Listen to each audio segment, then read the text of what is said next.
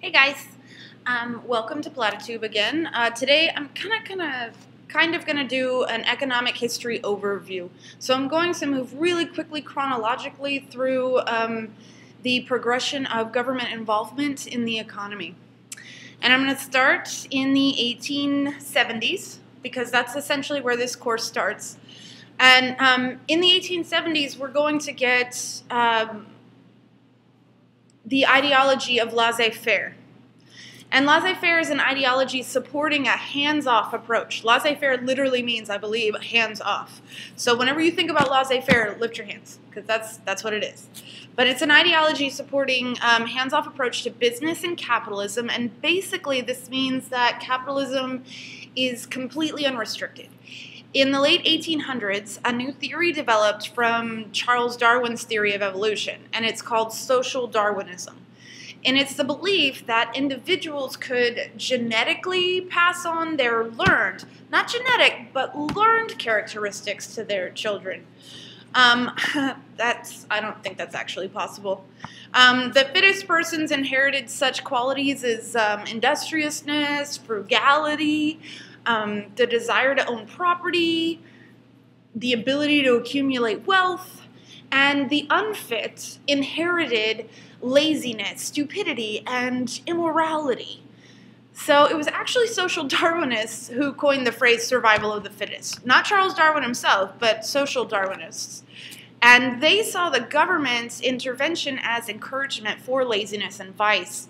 Most objected to public school systems since it forced taxpayers to pay for education of other children or other people's children. They opposed laws regulating housing, sanitation, like going to the bathroom and water and all that stuff, and health conditions because they interfered with the rights of property owners. Not the rights of people, not the rights of man, but property owners.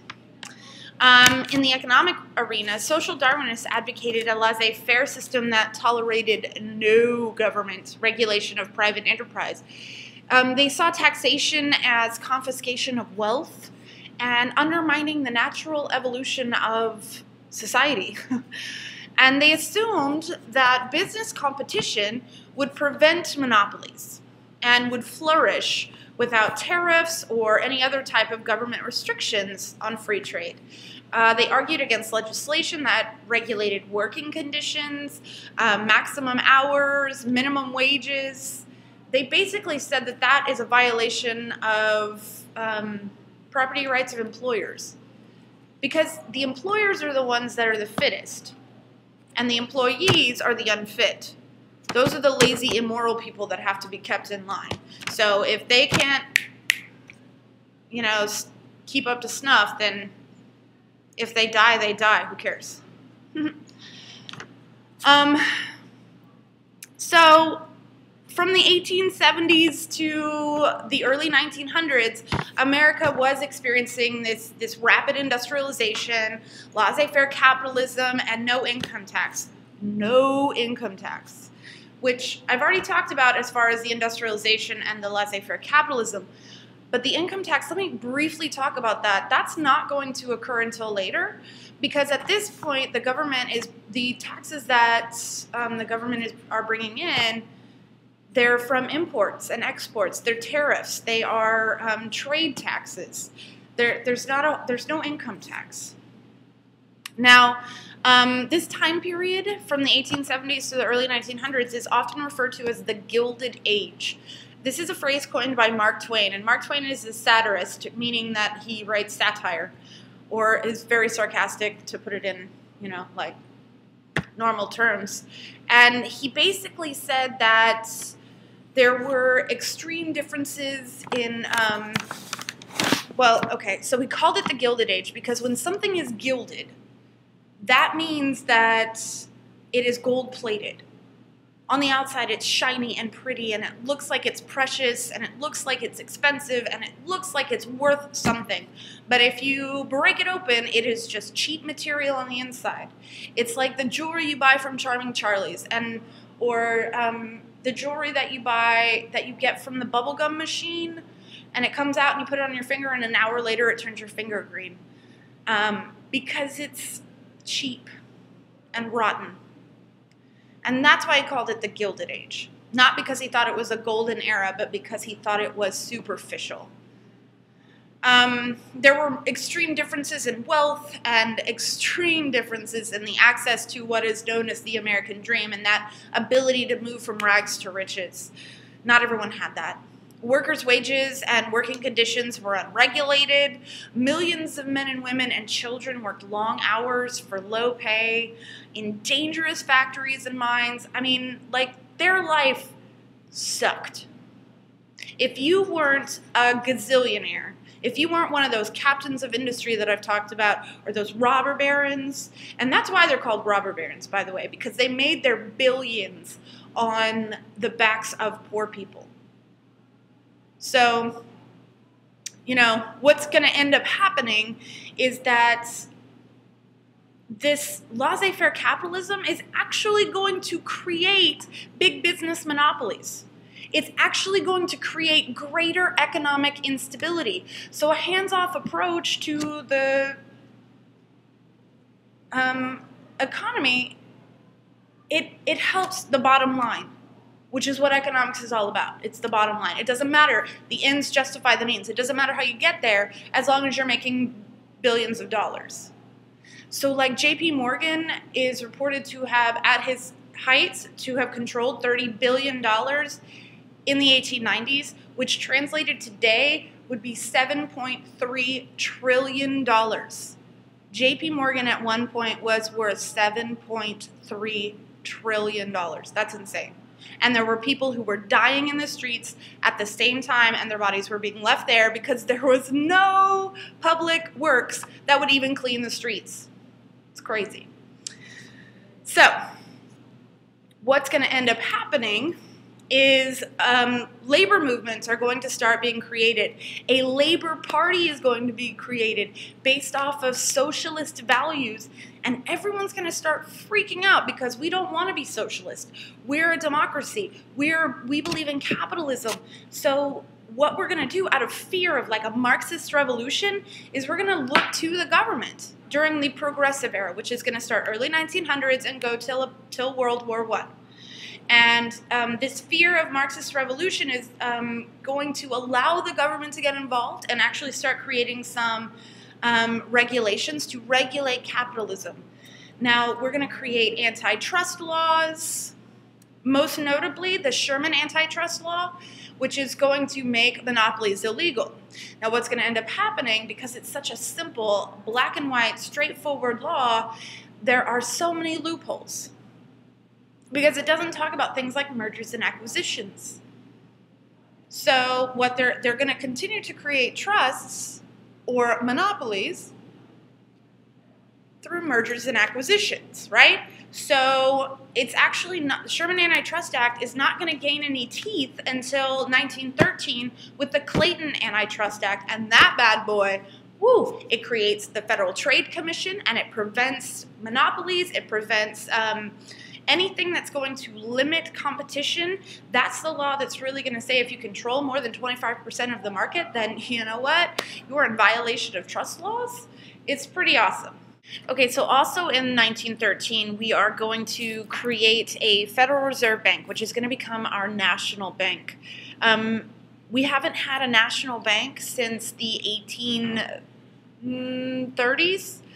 And in the 1830s, when we abolished, from when we abolished the national bank to 1913, we had gone through this huge, very unstable time period because we would go to extremes. We would have a huge boom and then a very horrible bust, and it was back and forth and back and forth. It was like this vacuum almost of constant fluctuation, and there was very little stability. So the Federal Reserve is going to provide that. It's going to provide stability to our money supply. It's also going to give some power over the money supply because they are going to create what is called monetary policy. And I'll get into monetary policy in a later video. But it's that kind of economic stability is going to do wonders until, of course, we know what's coming in 1929, right? Also at this time, we've got the 16th Amendment is passed. The 16th Amendment is the constitutional amendment that says the government has the right to tax your income. And this is going to be a huge boon for government funds and government spending. The income tax is going to bring in so much money, people start to get upset about how much money it brings in the government. You'll also want to look during the Progressive Era at trust-busting presidents. So you've got Teddy Roosevelt, and he had what was called the Square Deal. And part of his Square Deal is he wanted to make sure that people were taken care of, but so were companies that were doing the right thing within the economy, but also for their people. So Teddy Roosevelt believed in categorizing monopolies or trusts, and he basically labeled trusts as good or bad and decided whether or not to go after them. And Teddy Roosevelt will forevermore be known as the trust-busting president. Now here's the crazy thing. The guy that comes after TR, or Teddy Roosevelt, his name is Taft. He was kind of a quiet guy, kind of mild-mannered or seemingly mild-mannered, but he was the real trust buster. He didn't categorize. If you were a trust, he was coming to get you. And he, in his tenure as president, he busted 90 major monopolies. He went after them. He's also going to become a Supreme Court justice after being president, so he really does believe in interpreting the Constitution and enforcing the constitutional law. So that's why he was all about going after that. But he's not known as a trust buster because, well, Teddy Roosevelt's a lot more fun. And then Wilson, Woodrow Wilson, pre-World War I. You know, World War I is going to become all-consuming for Wilson. But pre-World War I, Wilson is really going to go after trying to make the workers or the laborer's life better. So he's going to try and push through all kinds of legislation that's going to create minimum wages and maximum hours and workman's comp, which, you know, sounds like if you get hurt at work, you actually get taken care of. It's pretty cool. Some other ways that the government has gotten involved in business during this time, we've got the Pure Food and Drug Act. So that's that thing that makes sure that all of your food is labeled properly. You know, so that you know you're eating what you're eating. Because before, like, if you had canned food, there was no label. I mean, there was, but there was nothing regulating to make sure that the label actually matched the contents. So you could have been buying peaches, canned peaches, and then you open it up and you've got potted meat that had been spoiled and then resold as peaches just to get it off the shelf. Gross, right? There's also the Meat Inspection Act. If you ever get the chance, read Upton Sinclair's The Jungle, even an excerpt, and there's some crazy stuff. So originally Upton Sinclair wrote The Jungle as a way to talk about the immigrants' working conditions in the meatpacking industry, and what he ended up showing, or what he ended up highlighting, was everything that was going into our meat. Because the meat wasn't being inspected. Because there was no FDA. There was no USDA stamp-approved, you know, stuff. No. So, like, for instance, if, let's say a worker at the meatpacking plant was, you know, sending all of this meat, mystery meat for all they knew, and calling it beef, and through a grinder, and one of their fingers happened to get caught, and it got cut off, and it, like, went through the grinder, they're not going to throw out all that meat. No. Human remains were found in the meat. Animal remains, animal feces. Disgusting stuff. Okay? So, it's gross. Anyway, so the Meat Inspection Act, the Pure Food and Drug Act, that's also your prescriptions to make sure that you're actually getting something from your doctor, those medicines, you know, not snake oil or whatever. All right, so in the 1920s, we've already talked about this. But just as a refresher, the 1920s republicanism, it was a reversion back to laissez-faire. We turned internal. After World War I, we became very isolationist, and we wanted to make sure that we were taking care of ourselves, and we were having a grand old time. And there was very little government regulation, once again, except for when it came to radical ideology and dissenters. Those people were government regulated, most notably socialists and members of the Labor Party. So labor unions, the people who were actually trying to fight for the worker, they were imprisoned and deported and fined and whatever. And the courts backed up the businesses.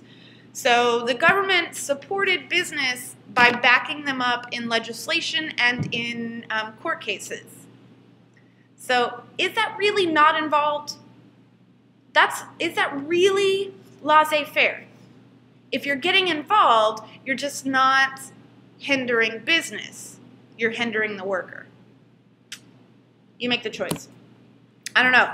Then in the 30s, right, we start the New Deal because of the Great Depression, because of unrestricted capitalism in the 20s. We had unregulated speculation in the stock market and unchecked buying on credit, and nobody could pay their bills, and so we had a major economic collapse, and we entered the most prolonged economic contraction in U.S. history. Again, I don't know if unchecked capitalism, if laissez-faire is really the way to go. I know that total socialism is not the way I want to go either. I'm just saying, maybe a middle ground. Because totally unchecked, Great Depression. I don't know. Anyway, so what was seen as out of necessity, the government will take over the economy. And I mean take over.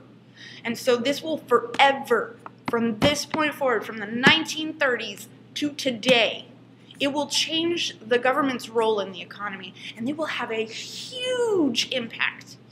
Right? So, then we have the 1950s, a time of consumerism, and Eisenhower and his modern republicanism, and he doesn't make any major changes to the New Deal, however, so he leaves all those wonderful government programs. He gets rid of a few, but not very many. But then at the same time, so that makes the Democrats happy, right? But at the same time, he lowers taxes, so that makes Republicans happy. And he only balances the budget 3 times in 8 years. It's actually written into law now that the president has to balance the budget every single year.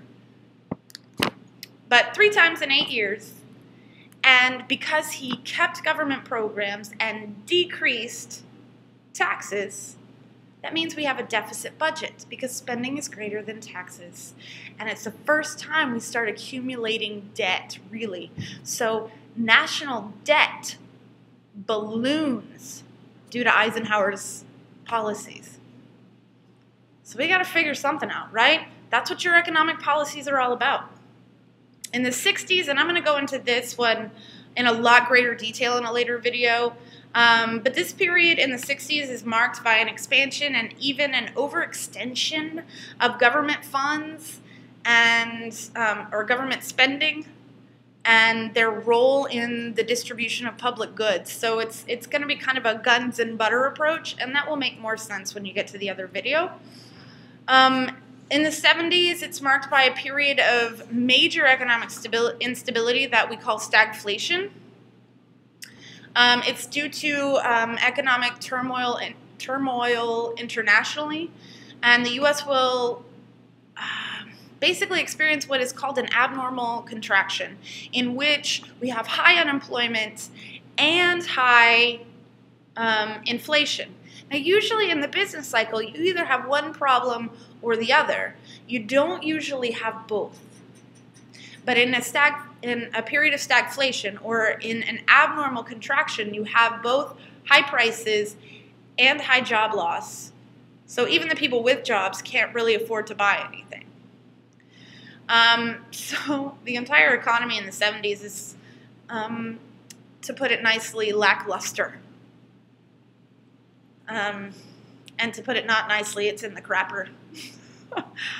So 1980 rolls around, Ronald Reagan is going to take over, and he is going to get with the leading economists of the time, and they're going to try and figure out a way to deal with stagflation, and they're going to come up with a way, and their way will supposedly decrease government involvement in business, decrease government involvement in, or decrease government regulation, decrease business taxes, decrease government spending just in general. And so all of this, what this is supposed to do is allow businesses to expand their capital resources so that they can then expand their businesses themselves so that they can then hire people and create jobs, and those people with jobs now have a paycheck and they can go and buy stuff, which the businesses will then have to produce more stuff, and it becomes this cycle, right?